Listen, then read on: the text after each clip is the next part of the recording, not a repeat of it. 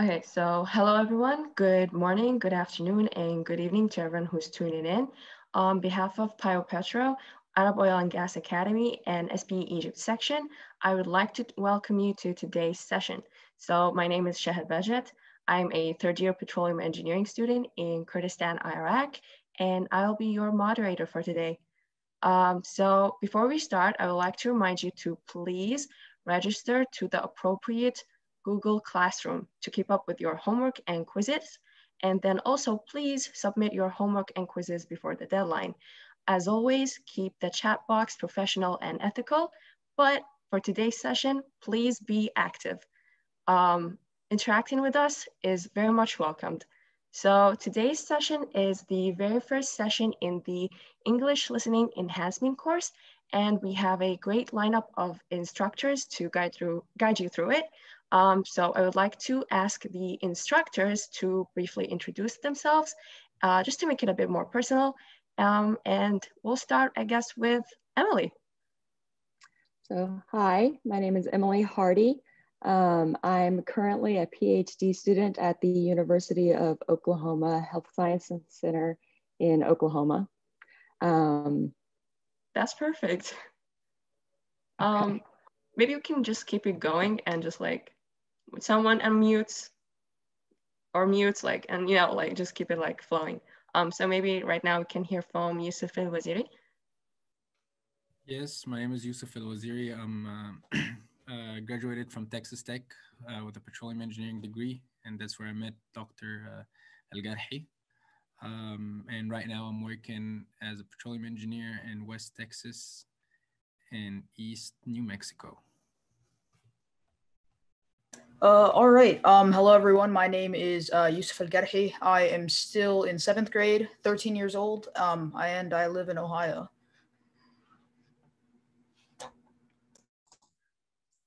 Hi everyone, it's Pietro Arozio here.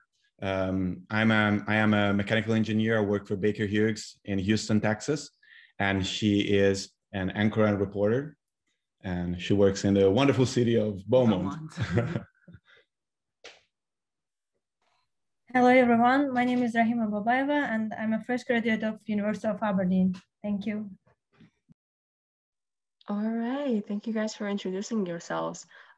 Just before we start, I would like to also like break down the structure of today's session. So we'll have like a few different parts, basically challenges, and we will listen to something and then answer some questions. So please be very attentive to what you are going to watch or listen. And yeah, then we'll like ask you a question, those questions, and we will have a poll in the chat box that you need to answer, and then we'll get some answers from our instructors as well. So yeah, let's start with the first video. What is a pioneer? Historically, it looks something like this, or this. But at Marietta College, we believe a pioneer is someone more. A pioneer is a creator, a visionary, a champion. A pioneer doesn't shy away from a challenge. They live in the moment, boldly face their obstacles, and thrive. A pioneer is an artist, an innovator, a leader. A pioneer thinks differently, always searching for new opportunities and new ideas. They lead boldly and want to make an impact for themselves and the community. A pioneer is an adventurer, a dreamer, a doer. They set goals and get to work, motivated by their fellow pioneers who only settle for the best. And after they make their goals a reality, they never stop reaching and achieving. I pioneer the planetary science major and the next generation of women in science. I pioneer the newest era of athletic tradition and excellence.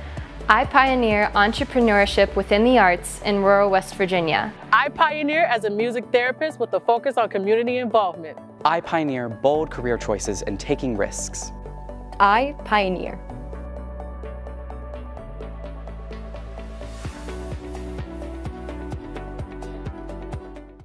Okay, so that was the first video, and I believe that the question is in the poll section of the Zoom chat or something. So yeah, the question is, a pioneer is a creator, a visionary, a champion, and the ad was talking about A, Texas Tech students, B, Colorado School of Mines students, C, Marietta College students. Okay, the overall answers went to Marietta College students by 92%, and then the other two both got 4% each. So now we'll go to the instructors and see what they think. Maybe we can start with Rahima. I'm sure that the answer is Marietta College students. Our audiences are right. Is right. That's great. Maybe more like responses. Let's like create a conversation between us. Yeah, I prefer it was Texas Tech representing Houston. Unfortunately, it is Marietta College, and they call themselves pioneers. Yeah, no, and also, you know, the watermark logo on the video might have helped. Yeah. I could recognize a lot of the things since I practically live right next to campus. I could recognize campus. I recognize some of the people in the video, so I'd say it would be Marietta College. Yeah, totally. Yeah, that was great. Maybe now we can go to the next video. So yeah, video number 2.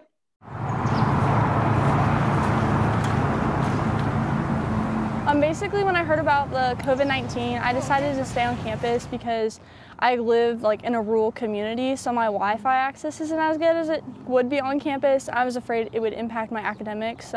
Before midterms and spring semester and spring break, I was on good standing academic-wise, and I didn't want to jeopardize that by going home. I went on spring break, and it seemed very normal. Like I was going to return back to campus. I was going to have the rest of the spring semester like I was promised, like all the upperclassmen talked about having. And then it basically just got taken away in an instant, and all of a sudden everyone started moving out of the house, and like I had girls coming back, and we knew we weren't going to be on online only from now on. So it's like, okay, well, it'll still be somewhat normal, because at first a bunch of the girls in the house were like, oh, I'm going to stay on campus too. And so it felt, oh, so it's going to be just normal, just online classes and actually more time to hang out with my friends. So it sounded great. And then that turned for the worse when everyone started leaving, going home, and then there's nobody on campus, and you just kind of make the best of what you can. I don't have a routine now. That's really bad for a college student. But normally I would get up before the crisis hit at 9 o'clock every day, because all my classes started at 9:30. And now I get up at, depending on what time I have what class and if I have to be online for that class. So normally I sleep in now, which is kind of nice, but it throws everything off. Okay, so that was the video. I believe we have 2 questions for this. Yes, so the first question is, what is the student name? So A, Sydney, B, Emily, C, Rihanna, D, Celia. And the second question is, the student was talking about the impact of the plague pandemic on her academic life. So true or false?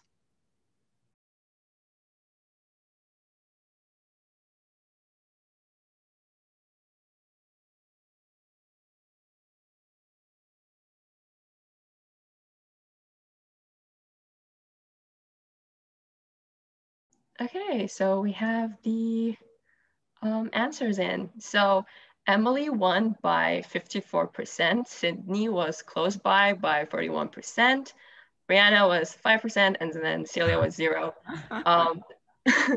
The second question, true won by 76%. So let's go to our instructors now. Oh, that was a tough one.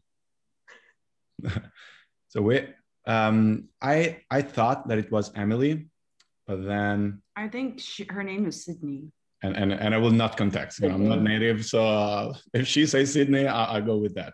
I thought her name was Sydney as well. Again, that was a tough one. Just trying to focus on the context and not on the name of the student. But I'm gonna go for Sydney. Yeah. I also agree. Yusuf, it was Sydney. Right? Yep. Yeah, in the beginning, I was like just trying to focus on everything so hard that I could just like see Sydney just right there. So I mean, it kind of would make sense for it to be Sydney. Wonderful. We are aligned on that then. Okay.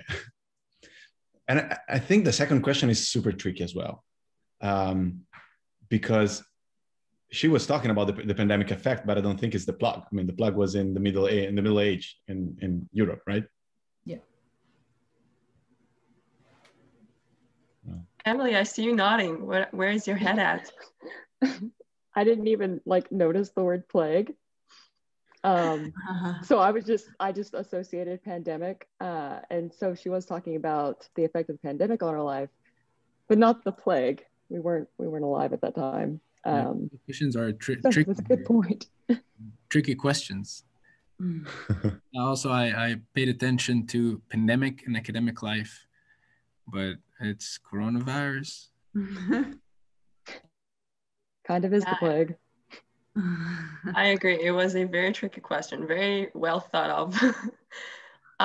So yeah, I think we can go to the next part. And I believe it is the third video. So yeah, let's watch it.